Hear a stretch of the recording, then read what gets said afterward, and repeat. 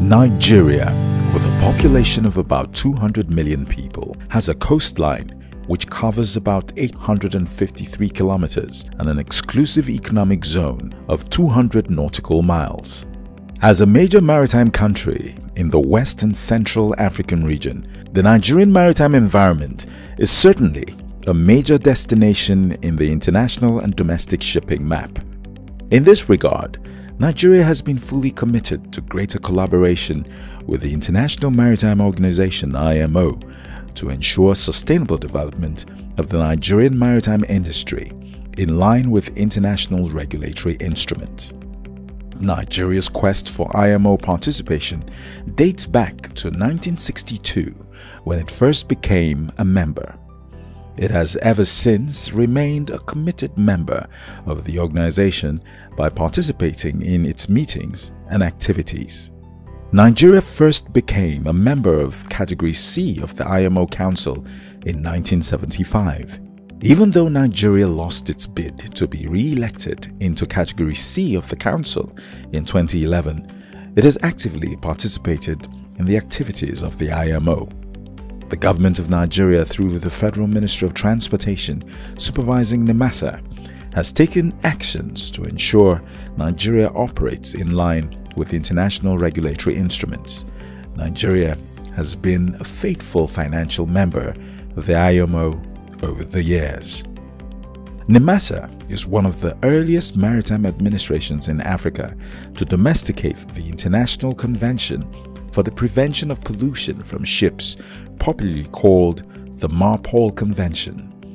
The domesticated regulatory instrument for implementation of all annexes of the convention is already being implemented. In line with the decision of the International Maritime Organization (IMO) to reduce fuel consumption by vessels, as well as greenhouse gases and carbon dioxide emission on voyages, the management of Nimasa has launched and installed a fuel consumption data collection device on the Nigerian flagged vessel. This project, which came as a fallout of the Maritime Technology Cooperation Center, is the first in the entire West and Central African region. Nigeria plays host to the Maritime Technology Cooperation Center (MTCC) in the West and Central Africa region.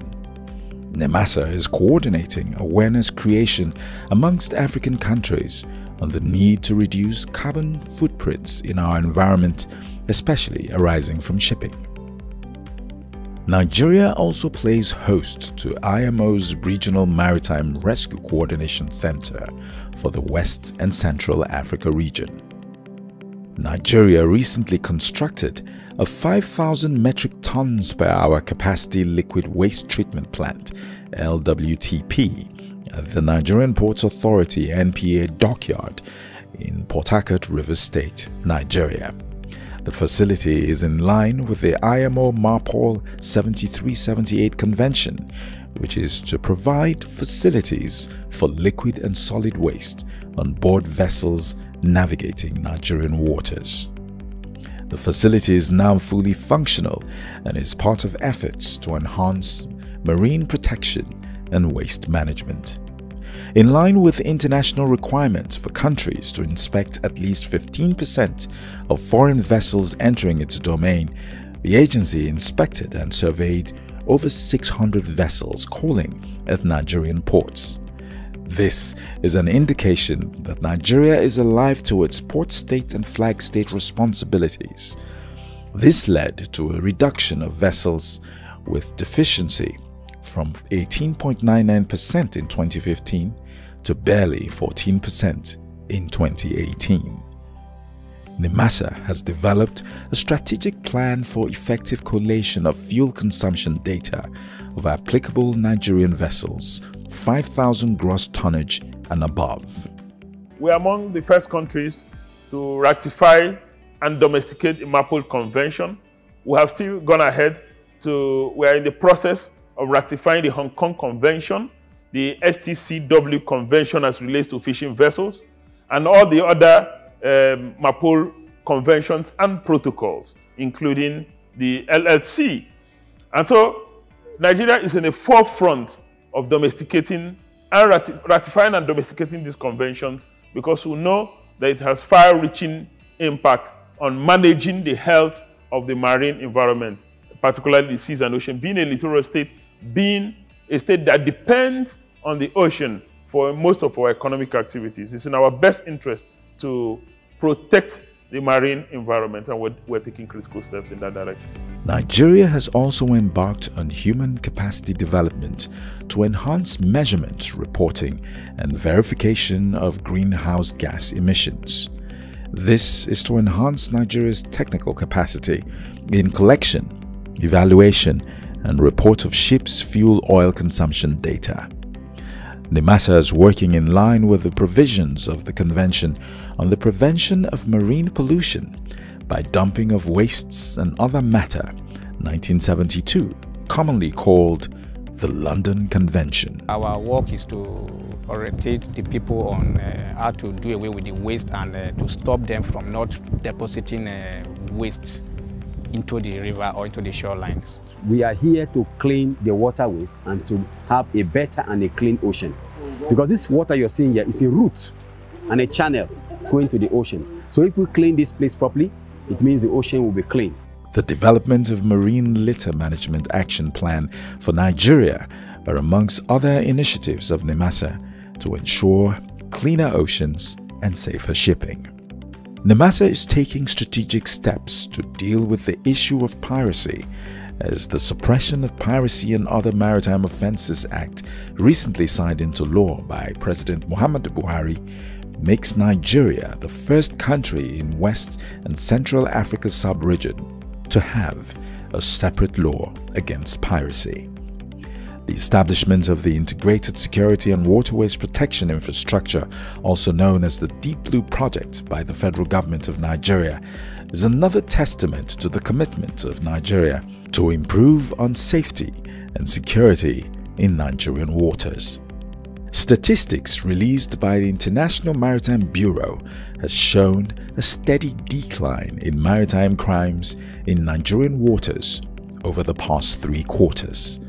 The IMB, a specialized department of the International Chamber of Commerce, released its report for the first quarter of 2019, showing an increased level of safety in the Nigerian maritime domain. IMB also reported a drop in piracy attacks in Nigeria in the third quarter of 2019. The figures showed reduced piracy attacks from 41 in 2018 to 29 in 2019, which represents nearly 30% year-on-year reduction for the June to September period. IMB Director Potengal Mukundan noted that Nigeria was gaining advantage from coordinated responses to incidents via its maritime regulatory agency, Nimasa, and the Nigerian Navy. It is worthy to note that from the 7th to 9th of October this year, stakeholders in the maritime sector from over 80 countries converged on Nigeria's federal capital city of Abuja for the Global Maritime Security Conference of 2019, where improving maritime security in the Gulf of Guinea was the focus. Modalities to implement the 17-point communiqué issued at the end of the conference is ongoing.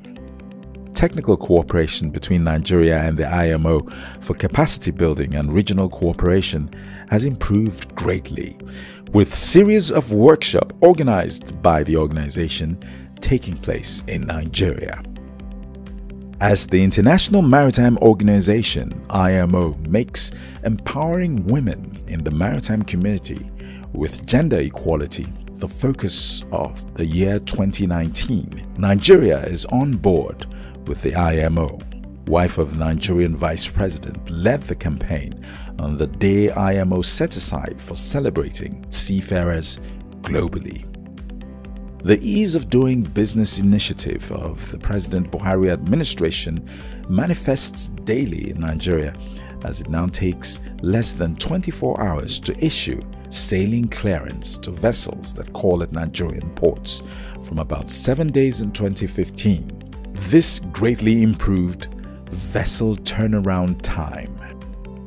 Nigeria's membership of the IMO Council under Category C will place her in a strategic position to play a pivotal role in the African region, considering her importance as a major shipping destination within the continent, as well as her efforts towards ensuring safety and security of navigation within the Gulf of Guinea.